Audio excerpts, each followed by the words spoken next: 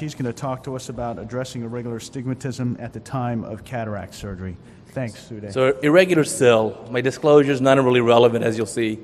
You know, even a diopter sill is going to degrade vision. I just got a lens from my trial lens set and held it in front of my little Sony digital camera from Costco and took a picture out my window.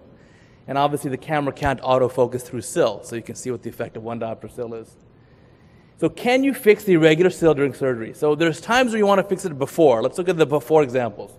This patient, I'm thinking, wow, what a dense rock of a cataract. I should fix that first, right? How much astigmatism is that tritium causing? Answer, 9 diopters. Holy moly. Exactly. EBMD, which we talked about this morning. Here, epithelial ingrowth. This patient said, just fix my cataract. I don't want my ingrowth fixed. Well, I can't help you. Dry eye syndrome can cause irregularities on our measurements, as we said this morning. Sometimes you'll fix the astigmatism after the cataract surgery. Don't worry about it. If the eye looks like this, listen, you're not going to be able to address this at the time of your surgery. Or this existing scar the patient had. You know, the cataract surgery alone may be good enough. The patient may be happy enough. I have no idea what to even do with this. I'm not sure what it is. It looks like part of a football field. 32 cut RK, you're not going to be able to figure this still out. Don't worry about it.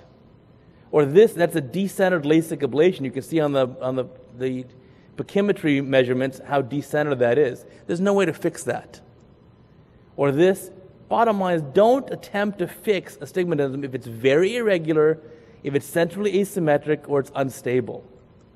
Sometimes in those cases, best surgery may be no surgery. Well, when can you fix it at the time of cataract surgery? So remember, the easiest is to fix a regular symmetric astigmatism. That's easily treated. LRIs we talked about, toric lenses work great for regular symmetric sill. The key though in these is looking at that central cornea. Look at that zone. If that's relatively symmetric, then a toric lens can be reasonable. Look at central canal topography. It's pretty regular in that zone. Here's another example, centrally regular, peripherally irregular. Look at 2 quick examples, FFKC. This is a patient referred to me, and when you look at the pictures here, yeah, cataracts in both eyes, but important things. Here's the old refraction, and 10 years ago, with glasses, the patient could see 20/20 in this eye, 20/25 minus in that eye. That's good, because 10 years ago, probably no cataracts, and glasses don't fix any irregular sill. So when I look at the topography here, I can see there's some inferior steepening, especially in this left eye. The right eye looks pretty good. Okay, that's easy enough to use a toric lens. Left eye's got that inferior steepening, but it's pretty regular within the center. So we end up doing the toric lens. I keep her in the monovision range that she likes, and she has a darn good result. And you can see here still, there's a little corneal effect because the BCVA in the left eye is still only 20/25, but the patient's very happy. So looking at that central zone can tell me, is the patient going to tolerate a toric lens and be happy with it? Second example, prior RK, and you can see there's the RK cuts. Look at the central canal, the topography, and the patient does have this little bit of a bow tie, pretty regular in that pupillary zone.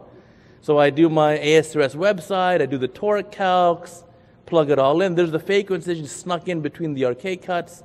Post-op day 1 looks pretty good. There's the toric lens that went in the eye, very high power because of the prior RK. And after a week, it looks pretty darn good. After a month, a little bit myopic shift, but the patient's happy. So in the take-home message is, look at the topography in the pupil zone. If it's treatable pre-op, fix that first. If it's highly irregular, unstable, don't touch it, because the last person to touch it, it's always their fault.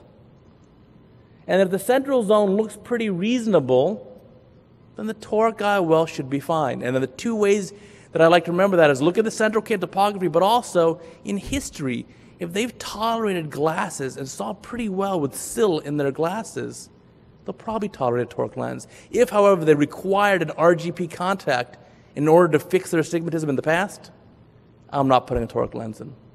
And that's it. Easy breezy. Any questions from the panel? So if you're going to use a toric lens in somebody who does have irregular astigmatism, though you feel the central zone is, fairly good, do you tell them that it's an off-label use, or do you just go with it? That's a good question. I tell them it's in my actual consent for surgery that much of what I do is off-label, so I don't say specifically. Okay. I'll say that yes, it'd be much better if you had nice normal corneas, but you were born with ugly corneas. What can I tell you? This toric lens is certainly going to help, I think.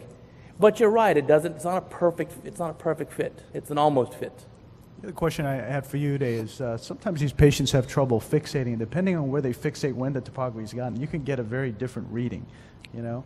Very true point, Terry. Absolutely. So yeah, if they're looking around and they're fixating at a different point, you may get different readings. So I like to confirm. If you have any doubt, repeat the topography at another visit, especially if on that first visit the patient's already had the IOP checked, lots of drops in the eyes. Come back for a fresh visit.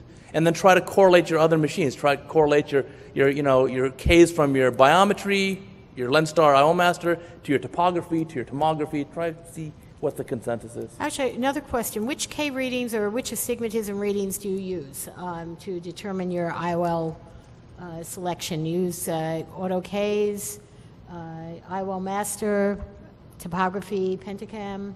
So, all the above are good questions. These days, what I've been relying most on is come up with the hard ones. Yeah. Well, these days, what I rely I actually like the Galilei to look at the total refractive power, so I can look at the posterior cornea in addition. If you're not doing that, I think using your Ks from, I think the LensStar especially, which has those 32 zones, those two 16-dot rings, can give you great Ks for the anterior surface, and then maybe incorporating something like Doug Koch's Baylor nomogram from this morning session. But there are no right or perfect answers. They're pretty close answers. And I still tell patients, IOL power calculations is a misnomer. It's IOL power estimation. And that goes for spherical as well as the toric part of the IOL. Cool? Well, thanks, Uday. Thank you, guys.